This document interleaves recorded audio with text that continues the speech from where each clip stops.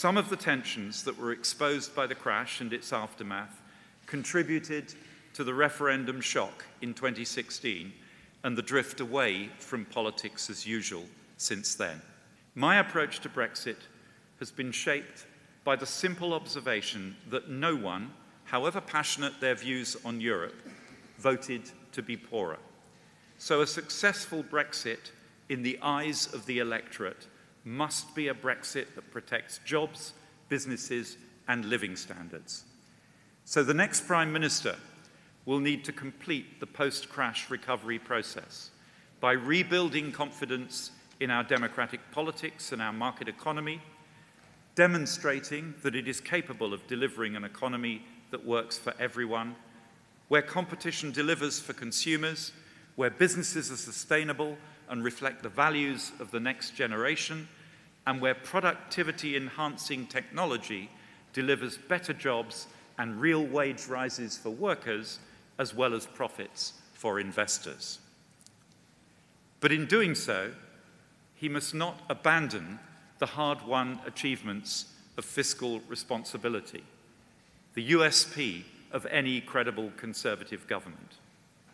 A damaging no-deal Brexit would cause short-term disruption to our economy, soaking up all the fiscal headroom we've built and more. And while fiscal and monetary policy interventions could help to smooth our path to a post-no-deal Brexit economy, both could only be temporary, and neither could prevent the economy being permanently smaller than if we leave with a deal. So there's a choice. Either we leave with no deal, or we preserve our future fiscal space. We cannot do both.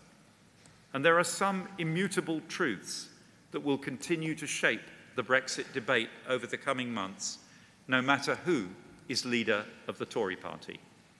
First, unless there is a general election, the parliamentary arithmetic will not change.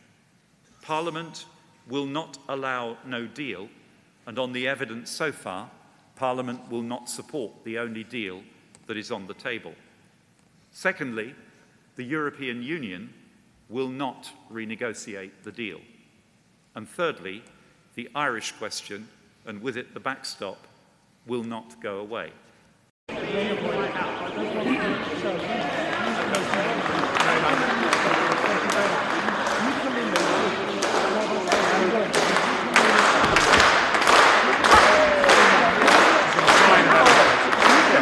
The irony, of course, is that this is the government that has just led the world by committing to a zero carbon economy by 2050.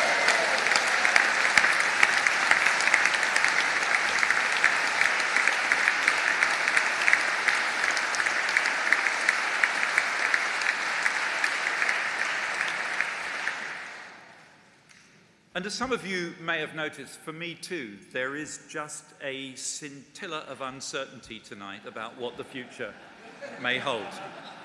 And that is a good enough excuse for a moment of self-indulgent retrospection. But whatever it is, my future, I can promise you I won't be doing it from an overpriced garden shed on wheels.